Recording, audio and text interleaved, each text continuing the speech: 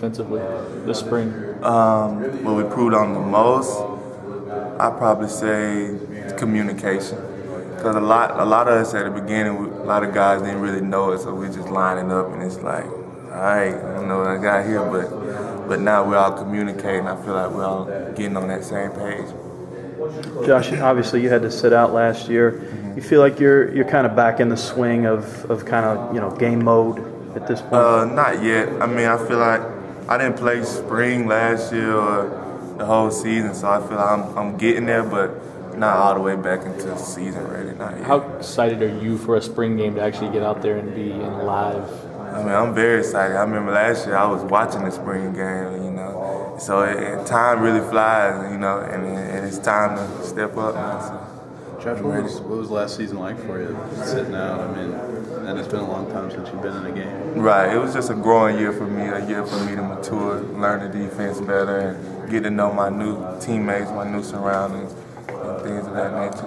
What was it like sitting out for a whole year, having to watch every Saturday, not get to be in the games? I mean, of course it was tough, you know, but the guys up here, they kept me motivated, you know, and they kept me in it. And just being on the sideline and stuff like that, it was hard, but the year went by a lot faster than I expected it to. What do you think when Lil ended up playing Georgia?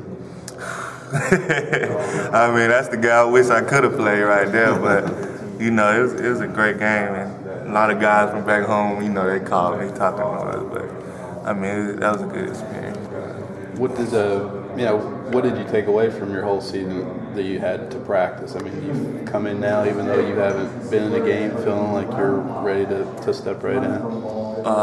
What I take from, I'm gonna try to be more of a leader this year and try to step up and take that role really. And that's what that year off really showed me, that I wasn't really, you know, dedicating myself as much as I needed to. How so? I mean, what kind of habits did you try? As far as leading, trying to be a leader and things like that.